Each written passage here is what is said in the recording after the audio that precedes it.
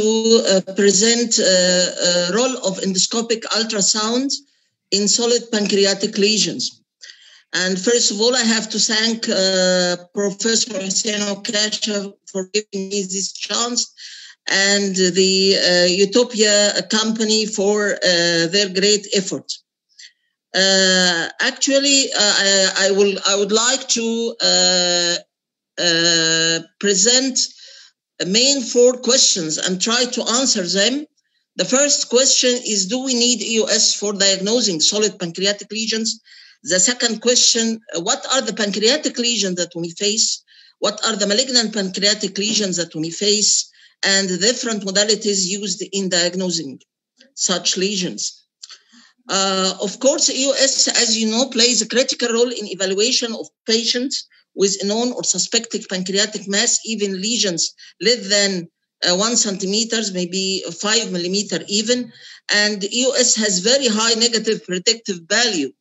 However, we may have false negative results in some conditions because no technique is 100% perfect. And as I am going to show you that we may have in chronic pancreatitis, underlying chronic pancreatitis and hidden within malignant process. So we call it the wolf hidden within closes. Now I'm going to show you the importance of EUS in diagnosing solid pancreatic lesions. Of course, when we are going to do EUS, we start by the story, which is suspecting a lesion on clinical basis in which we have unexplained obstructive jaundice, for example, or accidentally discovered a lesion in the pancreas by imaging for other conditions, or ERCP discovering a common bile duct stricture or pancreatic duct dilatation, or when we suspect there is hormonal disturbance in a patient, especially hypoglycemia or the so-called watery diarrhea unexplained. So in such conditions, we may result to EUS. The second step is detection. And by detection, that I detect the lesion itself. And by detecting the lesion, I have to keep in mind that we have certain sites that are difficult to be examined, and it is very important to concentrate on them, namely the uncinate process and the tail of the pancreas. Usually these sites could be very difficult in examination, and we may miss lesion in such lesions.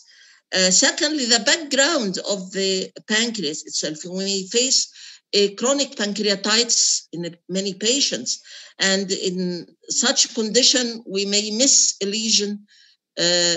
We may miss the wolf inside this lesion. We may miss a neoplastic process in this background of chronic pancreatitis. So it's very important to be aware of such conditions. Thirdly, characterization of the lesion. Of course, we have to know the site, and usually there are certain lesions that are present in certain areas. For example, insulinoma is very common to be in the tail rather than in the head region. The size of the lesion is very important because if we're discussing the size, it is important for staging, and it is important for different lesions. For example, neuroendocrine tumors like insulinoma may be very small lesions, whereas the cancer pancreas, we may face from the start a quite large lesion. And also we have to see the lesion itself, whether it is having an effect on the pancreatic duct or the common bile duct. For example, if we have a neuroendocrine tumor, as we're going to discuss very soon, may not cause any pancreatic duct dilatation or any common bile duct stricturing, whereas cancer pancreas may be from the start causing such changes. Also the echogenicity. If we are dealing with a hypoechoic lesion, it is more with pancreatic adenocarcinoma. If we are dealing with isoechoic or slightly hyperechoic lesion, we may be dealing with neuroendocrine tumor. Also the heterogeneity, the cystic changes.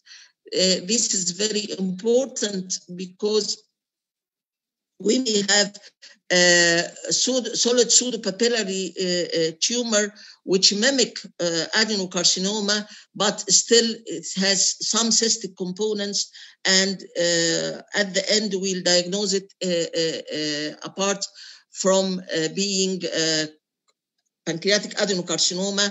It turns to be solid pseudopapillary tumor. The vascularity also is very important because the pancreatic adenocarcinoma is hypovascular, whereas the neuroendocrine tumors and autoimmune pancreatitis, as I'm going to show you, usually hypervascular. Also, the multiplicity of the tumor, if we have multiple tumors, this may point to secondary rather than primary malignancy in the pancreas. The fourth step, while we are doing EOS for pancreatic lesions, we have to assess the size for staging as well, the adjacent structures that are invaded by the tumor, and if there is vascular invasion or not, and if there are lymph nodes in the vicinity of the tumor or not, or if there is metastasis or not. For example, here we have on the right side, the upper slide, showing a lesion here. And this lesion, as you see, involving the common bile duct and stricturing the common bile duct. And usually we have to target this area because this is the most important area that may involve malignant cells while doing fine needle aspiration. And also we have to see the relation to the portal vein and the other vascular structures. In the second picture, we saw here that this is a mass encasing more than 50% of the portal vein, and in such case, we are saying that this is encasement rather than abutting, as we see in the third picture, in which there is a loss of line of cleavage between the portal vein and the mass. So this is the importance, and this is the beauty of EOS in examining the pancreas and pancreatic solid lesions. Actually, we are dealing with also benign lesions. Keep in mind that not always there are bad story. We may have happy story at the end. So we may get non-neoplastic process in which we may have, for example, focal fatty infiltration, focal chronic pancreatitis, autoimmune pancreatitis with focal lesion, paraduodenal pancreatitis. This is an evolving entity, and it is called also groove pancreatitis. Peripancreatic TB, pancreatic splenosis may be present, mimicking a lesion in the pancreas at the tail, and it turns to be just splenule and ectopic splenic tissue inside the pancreas. The other condition, which looks to be benign, but it was categorized as such entity relatively benign, which is a solid pseudopapillary neoplasm. And I am going just to give some hint about these lesions in the next slide. The solid pseudopapillary neoplasm was described by France, and sometimes we call it France tumor, and exclusively, I don't want to say exclusively, but mainly it is in females, middle-aged females, and usually it runs a benign course, but still it carries malignant transformation potentiality, and it may be present in males also and in children, and it tends to be malignant in such conditions. So we have to be very cautious when we find such lesion in male patients, on adult male, or in children. Also, it carries poor prognosis when there is vascular invasion, when the size of the tumor is more than 5 centimeters, and there is increase in nucleocytoplasmic ratio in the FNA fine needle aspiration, I mean. This is just a pathological picture of the lesion, gross pathology, and this is cytological appearance in which there are certain staining are used in order to detect such lesions. So this is not our main domain in this lecture, but just I give a hint about it. Now for the non-neoplastic lesions. Actually, for the non-neoplastic lesions, we may have on this left side the hyperechoic area diagnosed by CT as hypodense, and the patient is sent for us, and we find such hyperechoic area which turns to be fatty infiltration in the pancreas. So it's quite benign lesion. And also in chronic pancreatitis, we may have some localized areas of calcifications and nodularity, and also if there is a peripancreatic fluid collection, it may have some sort of calcification, and it appears in EUS as such a picture as we see here by the pointer. And also autoimmune pancreatitis is very important entity to be kept in mind while we are dealing with solid pancreatic lesion, but usually it is in young patient or maybe also in old patient who may have autoimmune pancreatitis, and we may have extra pancreatic manifestations of autoimmunity like such as cell adenitis and thyroiditis, vasculitis, and so on, and IBD, for example, also. So in such conditions, we may suspect on clinical basis the presence of autoimmune pancreatitis. So please keep in mind, we may have good news in many patients while we are waiting disaster. It is a happy story. Now, just a few points as regards the paraduodenal pancreatitis, or the so-called groove pancreatitis, or cystic dystrophy of heterotopic pancreatitis, in which we may have ectopic pancreatic tissue inside the wall of the duodenum, and this may initiate inflammatory process.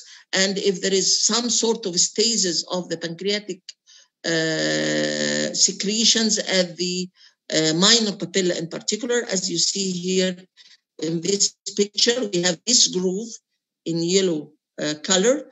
This is the groove in between the head of the pancreas and the duodenum, and we have here the minor papilla, and this is the duct of Santorini.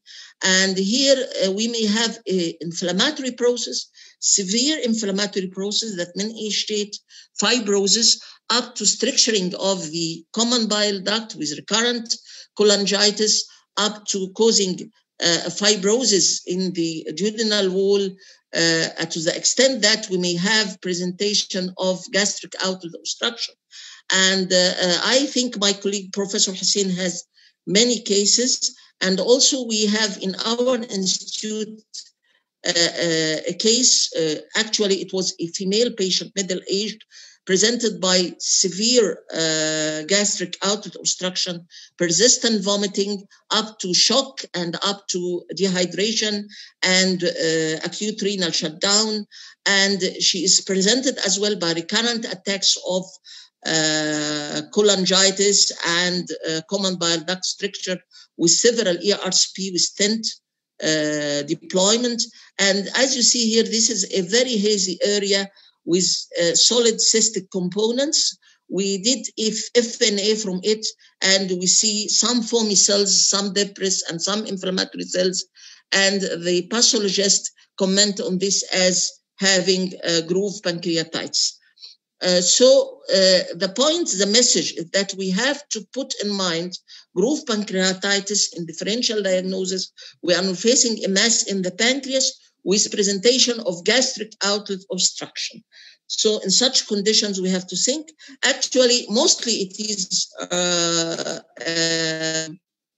the described in alcoholic patients, alcoholic male patients, but also in the literature, when we have non-alcoholic patients, when we have females, not almost always male patients. Now, this is a slide depicting the differential diagnosis of malignant lesions, and we have to think of secondaries. And the pancreas is one of the seats of secondary tumors, and this secondary tumors, in 80% of patients, they are asymptomatic. This is very important. And we may have renal cell carcinoma, even if the patient having such tumor dating 10 years before. So it's very important to have a good history while we are dealing with any patient. And this is a rule in medicine, and especially in such conditions. We may have also hormonal sensitive tumors like the breast tumors, the ovarian tumors, the prostate tumors. So in such conditions, we have to do FNB in order to have a hormonal test for the sensitivity by immunostaining. And this is very important to raise the issue of FNA or FNB in such conditions. And secondly, we may have the primary tumors, which is our domain actually in any case with solid pancreatic tumors. And in such conditions, we may deal with exocrine tumors or neuroendocrine tumors. And as we see here, that exocrine tumors represent 95% of cases, and neuroendocrine tumors represent 5% of cases. We have other tumors, and remind you that neuroendocrine tumors may be associated with multiple endocrine neoplasm and von Hippel-Lindau syndrome and von Recklinghausen disease, in which we have neurofibromatosis and café au lait patches. So in such patients, if we have such finding, café au lait patches, neurofibromatosis with pancreatic solid tumor, we may think of neuroendocrine tumor. This table just show you how we can differentiate simply between pancreatic ductal adenocarcinoma, which is the commonest exocrine tumor, and neuroendocrine tumor. Usually obstructive jaundice is common with pancreatic ductal adenocarcinoma, especially if it's in the head region. If there is hormonal activity, usually it is with neuroendocrine tumor, not with pancreatic ductal adenocarcinoma. Dilated common bile ducts is usually common with pancreatic ductal adenocarcinoma. It's quite rare with neuroendocrine tumors. We have a quite large tumor, which is neuroendocrine tumor. And although there is no dilated common bile duct, there is no obstructive jaundice. Also, dilated pancreatic duct is common in pancreatic ductal adenocarcinoma. It's rare in neuroendocrine tumor. The vascularity, as we have mentioned, it is hypo in pancreatic ductal adenocarcinoma. It is hypervascular in neuroendocrine tumor. This slide just showing you that about 12% of patients subjected to Whipple operations turn to have other pathology, not pancreatic ductal adenocarcinomas. About 6% maybe have histology metastasis, and the remaining 6% may have benign process. And so it's very important to raise the issue of biopsy and FNA and FNB, fine needle aspiration versus fine needle biopsy. And as we have already mentioned, it's very important to have EUS for assessing the resectability, for the assessing the borderline resectability, and also for patients with poor surgical prognosis. They cannot have surgery, so we may have FNA to assess their conditions and to prove the pathology, to have chemotherapy and other modalities of treatment. What are different modalities used in diagnosis? Just this is the last item. As I have already mentioned, we pass in the stages of suspicion, detection, and consequently, we do endosonography. If we have elastography, this is fine. If we have contrast-enhanced EOS, this is fine, because elastography, as I'm going to show you, will detect the area of hard lesions, and this is the most suitable area for FNA or FNB.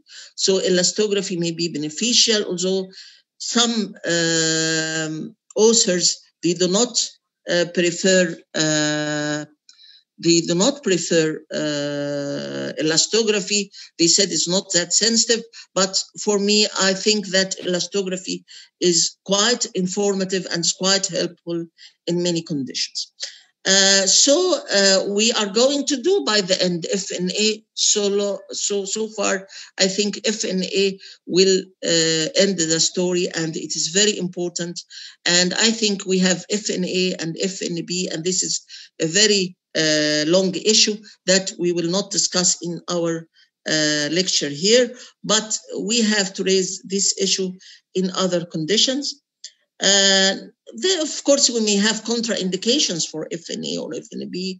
We also, the Japanese, for example, they don't like to have FNA from the body or the tail for the fear of dissemination, because we introduce the needle through the peritoneal cavity, and this may result in dissemination. They prefer FNA from the head, not from the body or tail, and this is a good idea.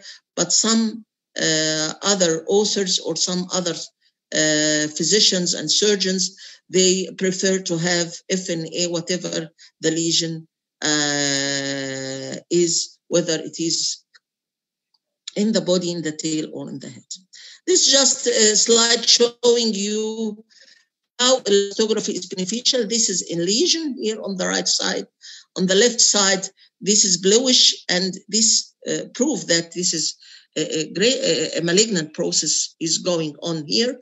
Here is chronic pancreatitis that mimic solid pancreatic lesions. When we do elastography, there is no bluish discoloration, and this may give us idea that this is not a malignant process. Now, also the contrast we will show here, this is hypovascular, turns to be pancreatic adenocarcinoma. Below here, it is hypervascular, either with neuroendocrine tumor, also with autoimmune pancreatitis, there is hypervascularity. And so these modalities may be helpful somehow in diagnosing such lesions. This slide just summarizes what I have already mentioned, and by the end, we may result to FNA or FNB. And of course, the EOS is very important, staging, assessing resectability and the lymph nodes, the vascular invasion, and so on. This just slide showing you, this is a lesion in the pancreas. It turns to be a metastasis from cancer colon. This slide showing the pancreatic ductal adenocarcinoma with a frank picture of malignancy in which we have hyperchromasia, increased nucleocytoplasmic ratio, and loss of polarity, and all these are criteria of malignancy. This short video showing the same picture I have already shown you, that this is lesion at the head region, and you see how it is separated from the portal vein, and this is of course a superior-mesenteric vein, this is a superior-mesenteric artery, and this is a heterogeneous lesion in which we have pancreatic ductal adenocarcinoma, and this is the best site to have FNA in order to see the malignant process. This is again a short clip showing a rounded lesion, well circumscribed, tends to be more or less hyperechoic or isoechoic with the remaining part of the pancreas in the case of insulinoma. And you see how it is not distorting the anatomy of the pancreas. Usually the neuroendocrine tumor characterized by displacing the structures, not infiltrating or invading the structures. So in summary, EOS is quite sensitive and specific for detecting solid pancreatic lesions. EOS has pivotal role in detecting the nature of solid pancreatic lesions, EUS may be mandatory for proper staging and management of pancreatic ductal adenocarcinoma. It may change the management if we have neuroendocrine tumor or metastases. FNA is recommended in any solid pancreatic lesions if pancreas carcinoma is not sure diagnosis, and even in borderline unresectable pancreatic ductal adenocarcinoma. My greetings from Egypt. This is our great Nile, and thank you.